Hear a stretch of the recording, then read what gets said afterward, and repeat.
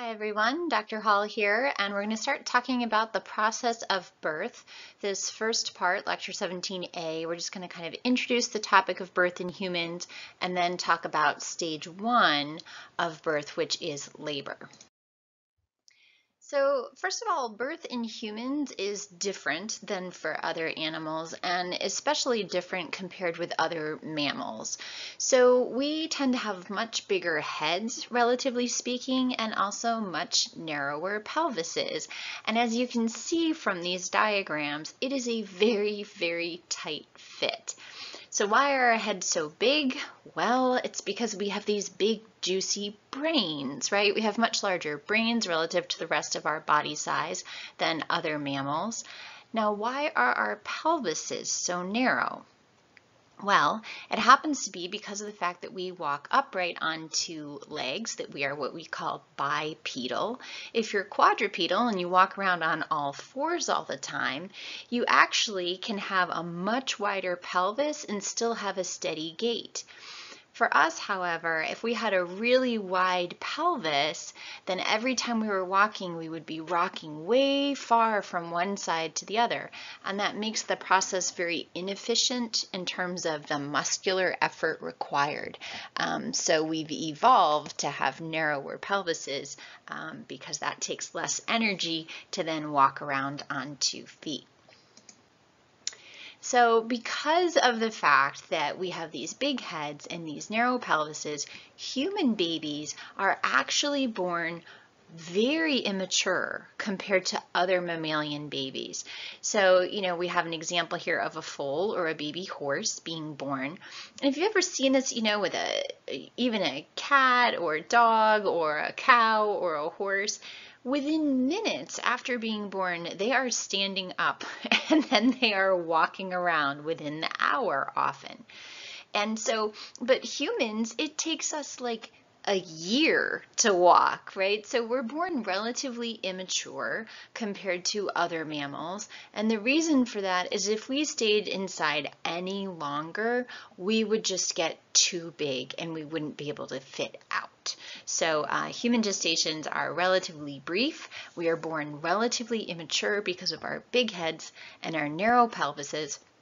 And that's also the reason why we are one of the only mammals that routinely gives birth in the presence of others. If you've ever had a cat, they kind of go somewhere and hide to have their kittens. We need help, usually. So humans historically have given birth in the presence of others. This is that same information in text form in case you missed some of it. So birth is divided into 3 stages.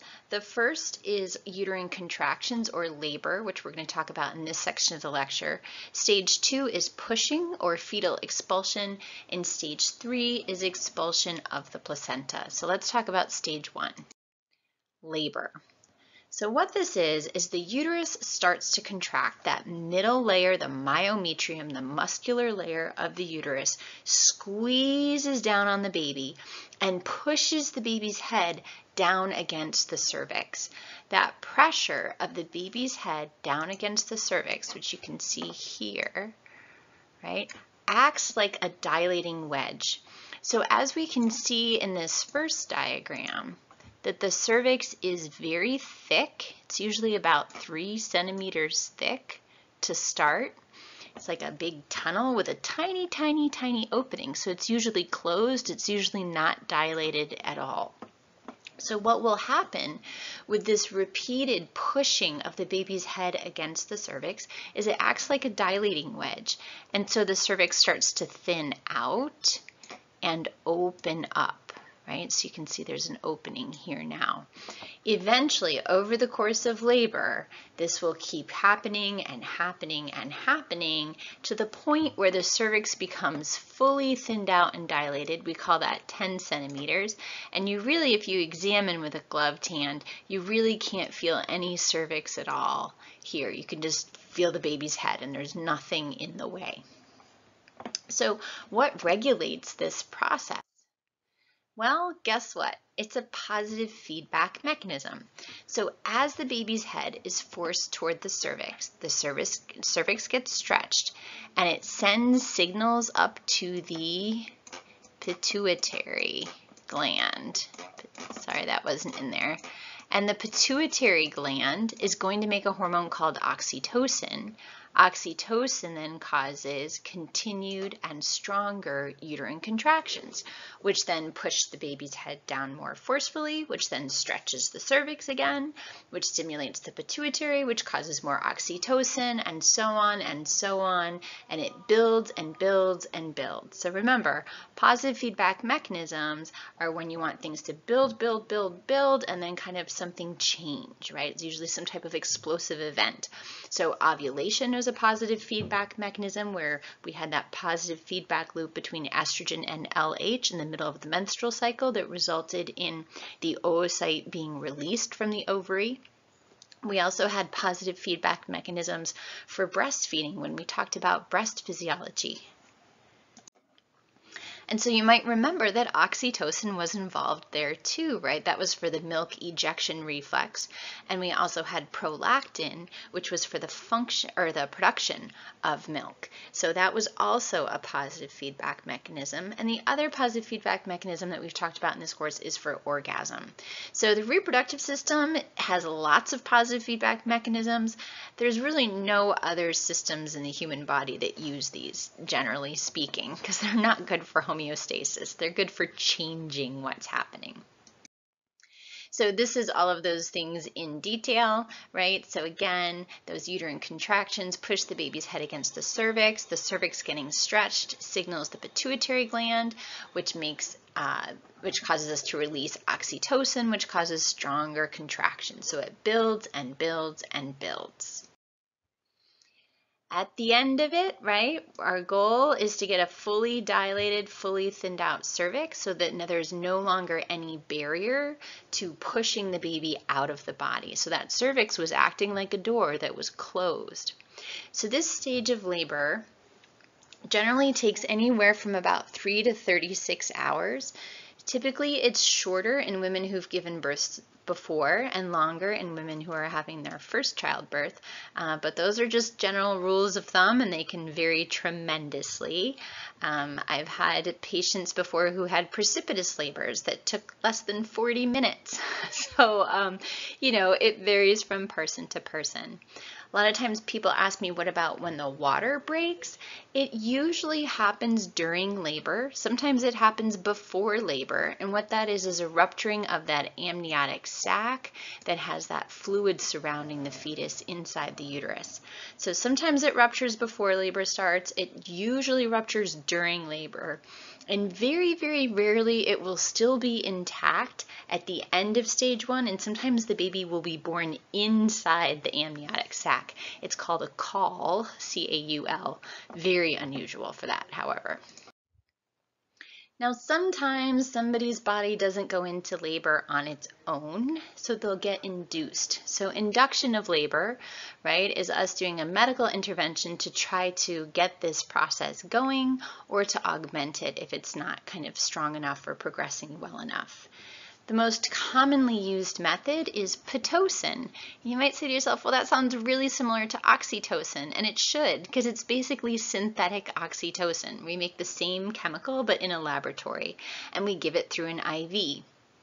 Now, the difficulty here is that we're giving it exogenously, right? It's not her own body producing it, so we're just kind of giving it to her. And so we have to kind of carefully titrate the dose. It's hard to know, different doses for different people. So we have to monitor this situation really closely. So there will be monitors placed on the woman's belly to feel the force of the uterine contractions. Sometimes if monitors placed on the belly aren't giving us good enough measurements, they'll have to put a little pressure catheter inside the uterus to see what types of contractions are happening. The woman has to be hooked up to an IV, and there also has to be baby monitors and heartbeat monitors for the baby, because sometimes the contractions that occur with Pitocin are stronger and more forceful than natural contractions, which can be stressful for the fetus, so we have to monitor the fetus really closely. So being induced is not something that you want to have happen if you can avoid it, because you have to be hooked up to a lot of monitors and IVs. It tends to be pretty painful, so it's not fun. But if it needs to be done, it needs to be done, right? So if somebody's gone past their due dates, or there are some complications where we need to get labor going, we kind of make those decisions weighing the risks and benefits. Other things that you can do to try to get labor going include nipple stimulation, which you can see in the bottom right picture.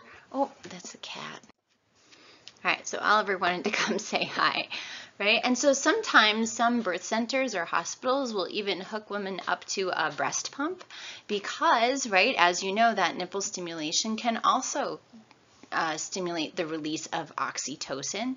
So sometimes that can be a way to get labor going or augment it. And then finally, another way that we will sometimes induce labor in folks is to use a medicine called misoprostol. That's a prostaglandin-like medication that they place in the cervix to encourage it to open. And you might remember from when we talked about dysmenorrhea, or really painful periods, that prostaglandins also stimulate uterine contractions, right? And people who have primary dysmenorrhea, they often have high prostaglandin levels, so their uterus is just really contracting hard with their periods. But so we can use a prostaglandin medicine sometimes to induce labor as well. So in summary, birth in humans is more difficult than in other mammals for the most part. We have pretty big heads and small pelvises, relatively speaking. So stage 1 of birth is labor, this process of regular uterine contractions. That's that myometrium, that middle layer of the uterus that force the baby's head down against the cervix, which not only thins out and dilates the cervix, because we need to get that fully dilated and out of the way, but it also then sends signals up to the pituitary to make more oxytocin, which then causes more uterine contractions, and the cycle continues. And so that's why people will have contractions, often they might start off every 10 or 15 minutes apart, and then once things get really going, they're every 7 minutes, then every 5 minutes, every 3 minutes apart, and so on, until they reach the point when the cervix is fully dilated. And when the cervix is fully dilated and out of the way, we're going to enter stage 2 of birth, which is pushing or fetal expulsion, and we'll talk about that in 17B.